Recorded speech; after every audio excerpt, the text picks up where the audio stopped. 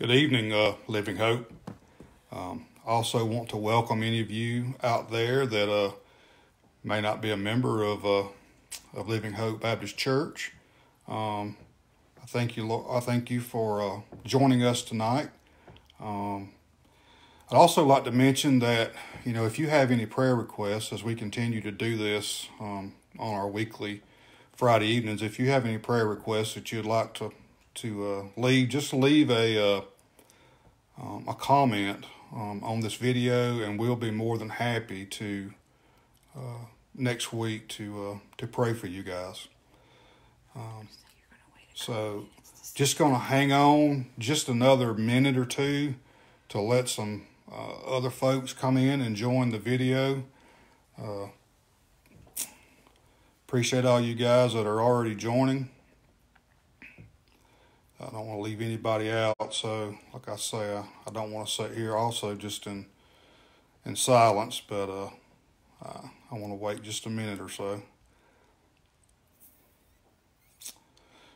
I want to thank you guys, the ones of you that have sent in prayer requests this week. I really appreciate it. We have quite a few, and we'll take our time as we go through and lift all of these up to the Lord tonight. I definitely, when we get started, I definitely want to pray for our country and just this entire situation that's going on within our country.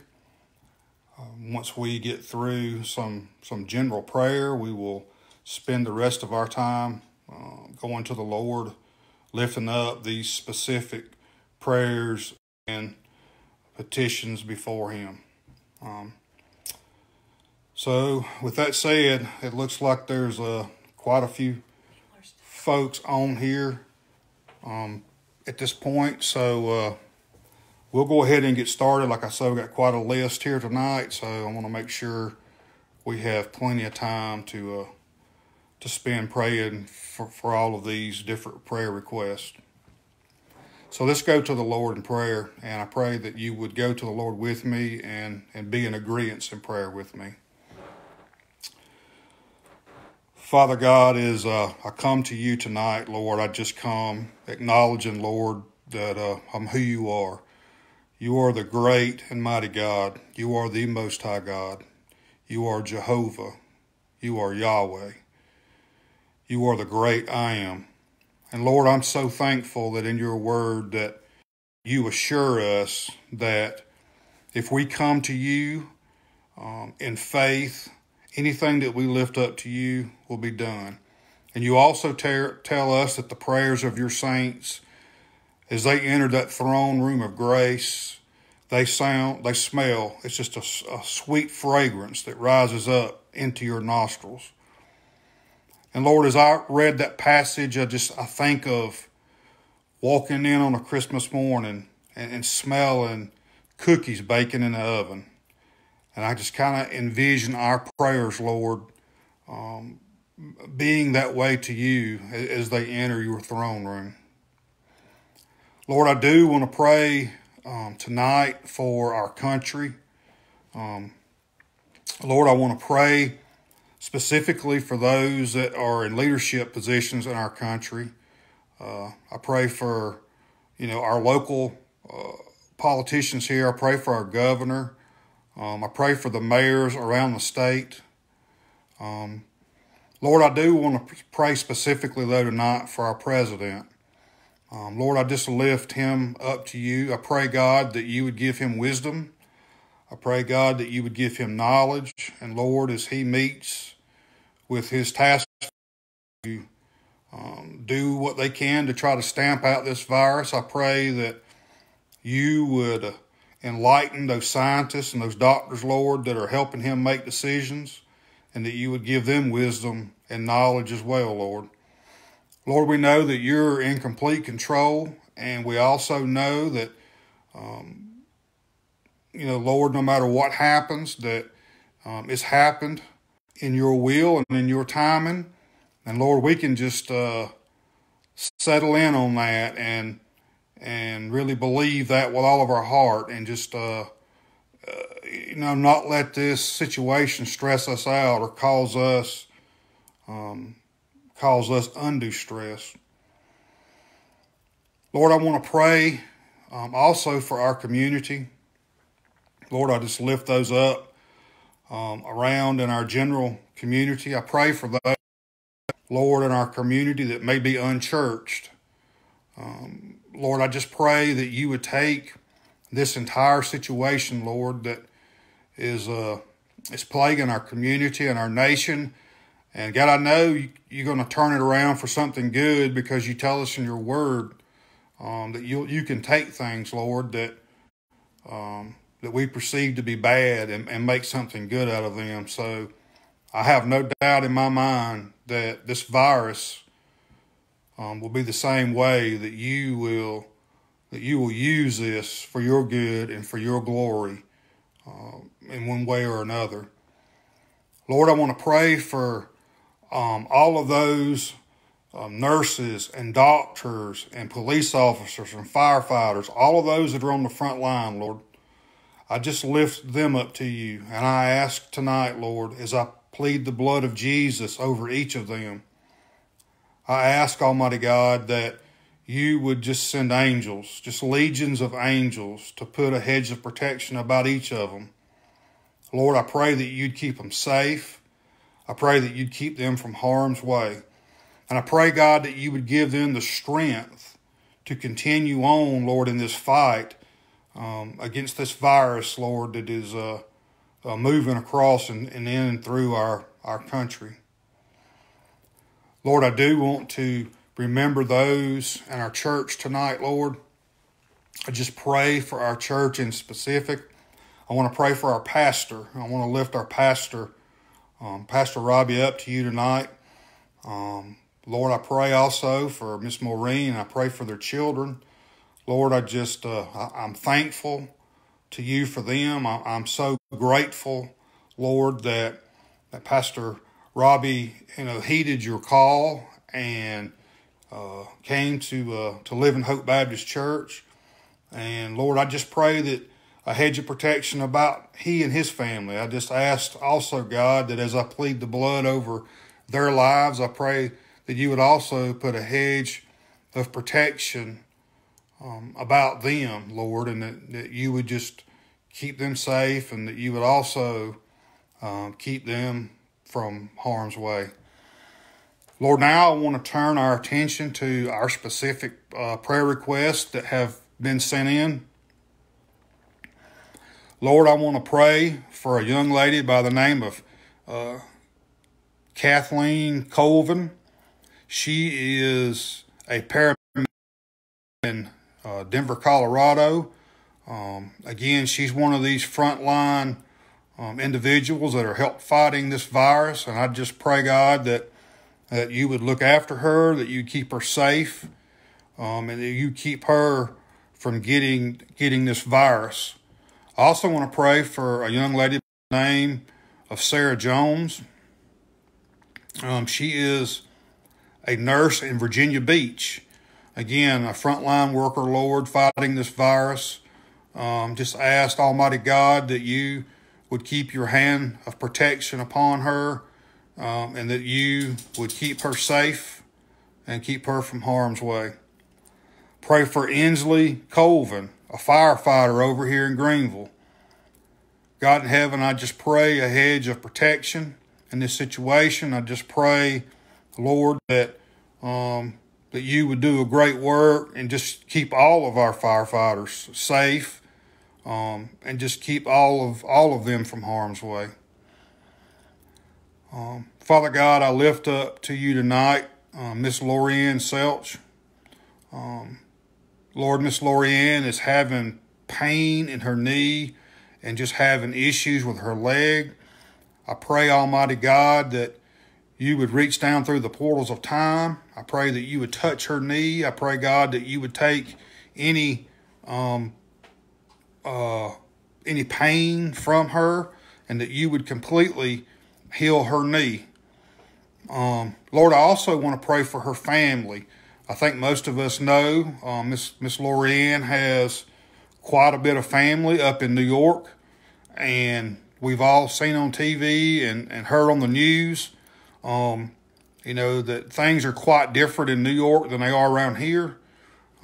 So God in heaven, I pray right now for protection of her family. And I pray, God, that you would just do a great work in each of their lives.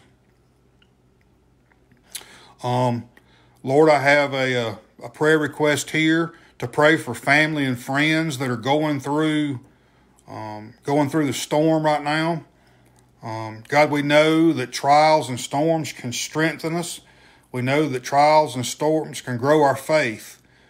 So God, we pray for those that are in these storms right now, but we also ask that, that they not miss what you're doing in their lives and that you are working to grow their faith.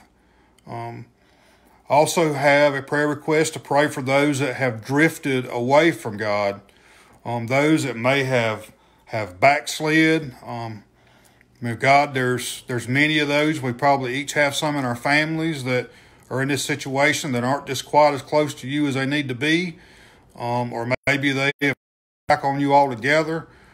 We just pray, God, for each of them and pray that there would be an awakening and that they would, heed the warnings, Lord, of everything that's going on around them. I also want to pray for those that aren't saved. Lord, I know each and every one of us have family members and friends that aren't saved. And I just pray right now, God, that, again, that you would use this whole situation to wake people up and let them realize, Almighty God, that, the time draweth nigh and that, the time of salvation is today and that we shouldn't wait, and that if we have any family members, that we need to be pursuing them. We need to be telling them about the gospel, to be telling them what Jesus has done for us in our lives. Plant that seed, and let God do his thing. I want to pray for the family of Robert Driver. Mr. Driver has passed away. Almighty God, I pray for his family. I ask Almighty God that you would let that peace that passes all understanding fall on his family. I pray, God, that this family would feel you and know that you are near to them. I also want to pray for Rhonda Brooks. Miss Brooks has pneumonia.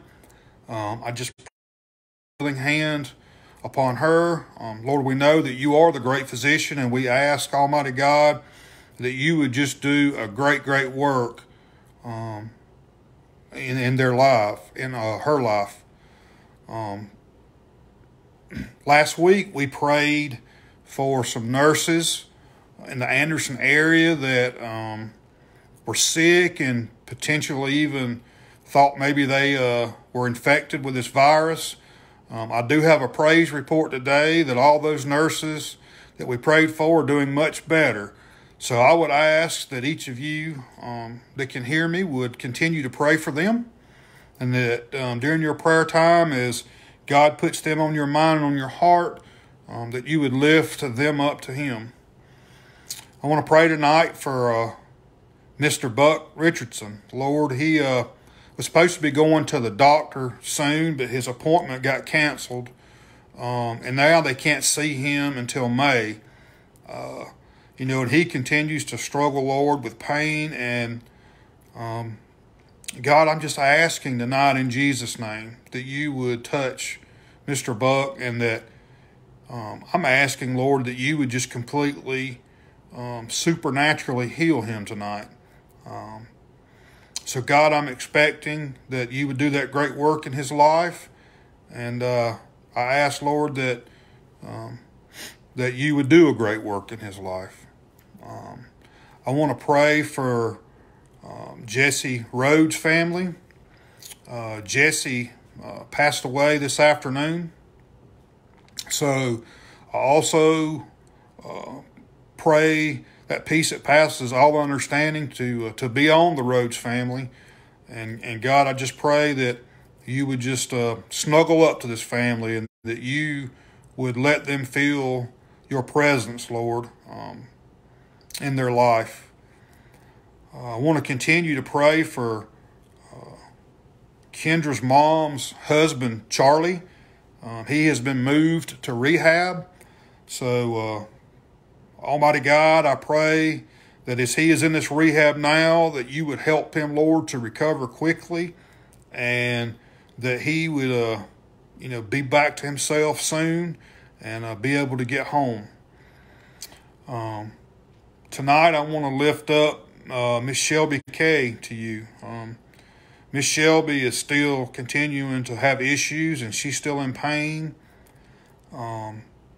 Lord, I pray that you would touch her body. I pray that you would take this pain from her. I pray, God, that you would just completely restore her once again, just back to whole.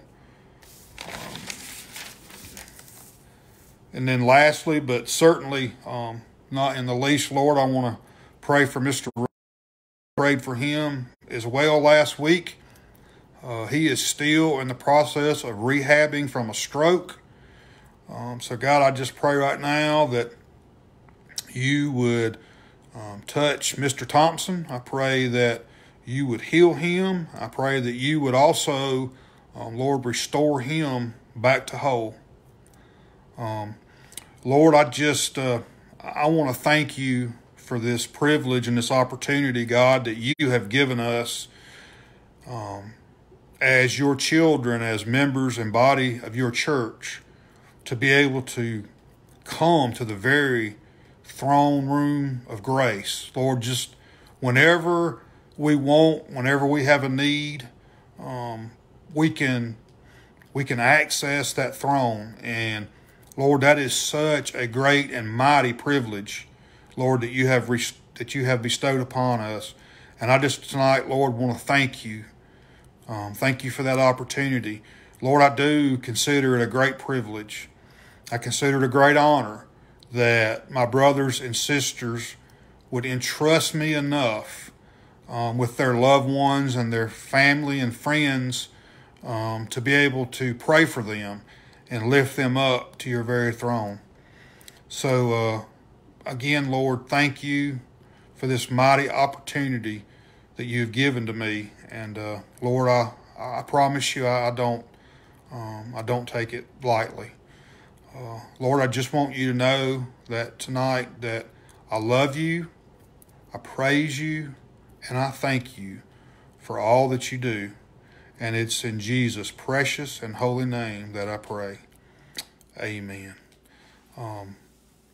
Guys, all of you that have joined in live tonight with me and prayed with me and agreed with me, I'm so thankful that you took the time out of your schedules. I know, there's lots of other things you could have been doing.